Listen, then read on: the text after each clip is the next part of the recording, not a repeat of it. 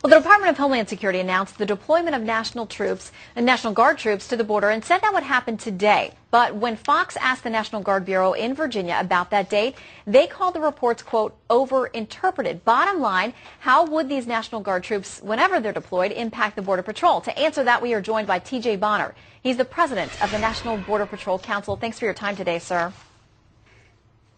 Thank you. All right, so let me ask you, troops, we were told by many accounts, were supposed to start arriving today to help in Arizona. Have they arrived? I'm not sure. I think the larger question is how much good are they going to do? We saw under the Bush administration a deployment of 6,000 National Guard troops.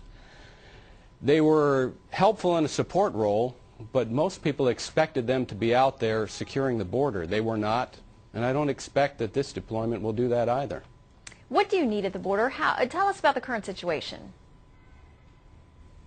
It's completely out of control. What we need are definitely more boots on the ground. We need more support from Congress. We need to turn off the employment magnet, go after those employers who are hiring illegal aliens. We need to support those states who are stepping up and doing something about the crisis instead of having the federal government try and stop them. It's just amazing. How would the Arizona law, which was broken apart this week by federal judge Susan Bolton, how would it have helped you if it stayed intact? Is there enough left there that will provide some help, even though I know the Border Patrol is not specifically mentioned, but the tools that would help police so they can help you?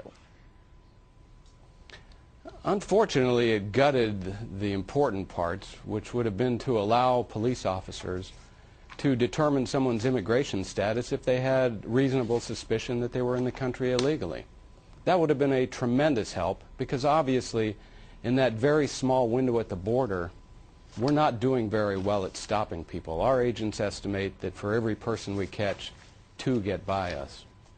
All right, so if the situation continues as it is now, with the resources that you have now, what are your predictions for the future, 6 months out, a year, 5 years out? I don't think we're going to see much change. The last administration that was serious about curbing illegal immigration was the Eisenhower administration more than a half-century ago. None of the administrations since then have been serious about it, which explains why at this moment in time we have somewhere between 11 and 20 million people in the country illegally. And we know that neither Democrats or Republicans in recent years, as you mentioned, have been able to get anything done on Capitol Hill, some kind of comprehensive legislative reform. Do you think they're playing politics with this issue, especially going into an important midterm election?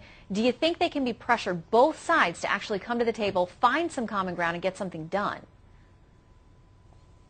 I'm not sure that it's possible in an election year. I think that for so many years we have just seen a lack of will on the part of Congress to address this issue. And the big reason is their major contributors on both sides of the aisle, both parties, are the business interests. And business wants cheap labor. Until that ends, we're going to be stuck with this mess. All right, T.J. Bonner, we thank you for your time today and the hard work that you and the men and women who share your job along the border are doing. Thank you. Thank you, Shannon. Well, in an unusual